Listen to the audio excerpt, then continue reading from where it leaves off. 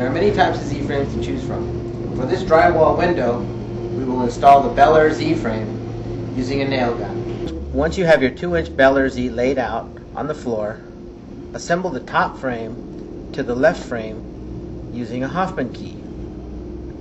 A hard flat surface like this plywood here is ideal to accomplish this. The flat end will be placed on the hard surface while the round end will be inserted into the frame.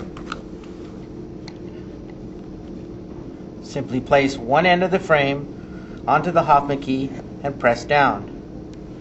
Take your other frame, place it on top of the Hoffman key and press down until both frames are flush. Repeat these steps until the frame is together.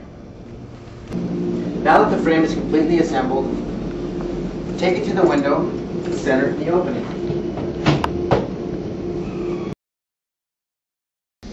Now that we've placed the frame in the window, we'll continue to center it.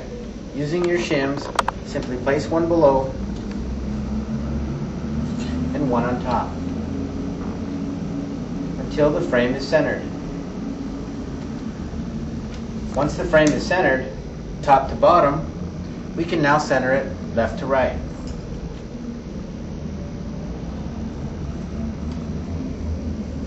Now that we've centered the frame into the window, we can start by fastening the frame to the window using our nail gun.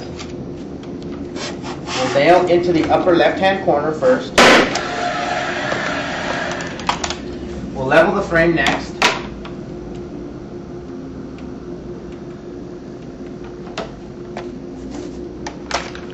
And now we'll nail the upper right-hand corner. Now that that's complete, we'll take our panels, put them in the frame, and install the hinge pins.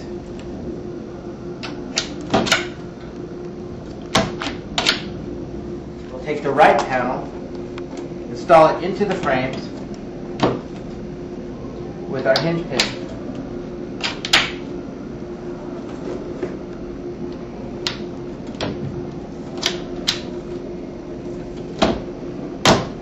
Now we can rack the panels back and forth to line them up. Once the panels are lined up,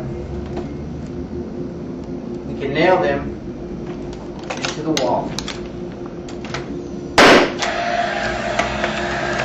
Check and make sure that they're even across the top. Open the other side and nail it. Once the panels are even across the top, place a shim behind the frame and nail it to the wall.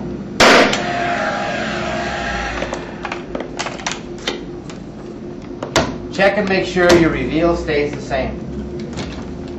Do the same below. Simply place a shim underneath the frame. Check and make sure the reveal is the same. And nail the bottom frame to the wall.